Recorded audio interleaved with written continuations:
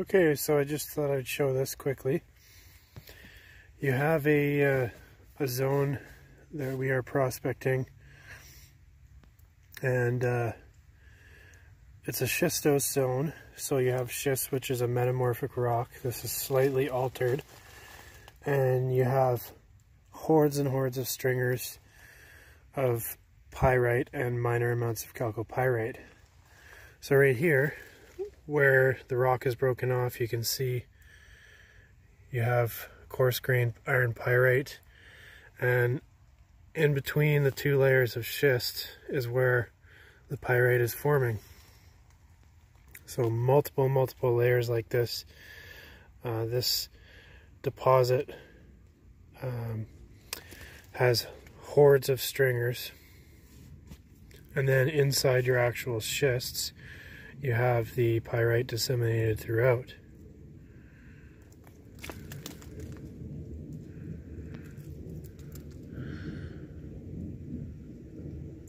So you can see very coarse-grained pyrite.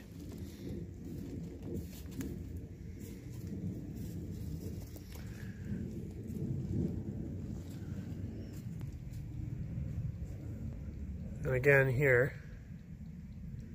you have more veining against the wall. You can see up there underneath, you have a vein.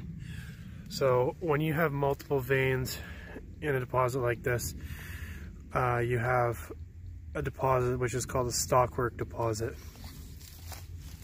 Multiple veins, which you'd have to remove the entire rock basically to get to it. So this is also a disseminated zone, so you have pyrite disseminated throughout.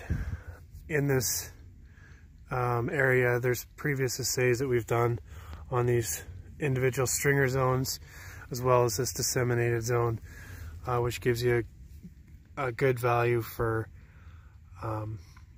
silver. There's a little bit of gold, a little bit of zinc.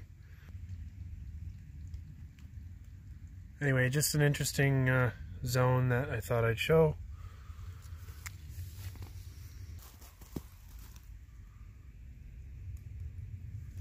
So you can see there's one of the veins, another vein up there, just hordes of veins all over.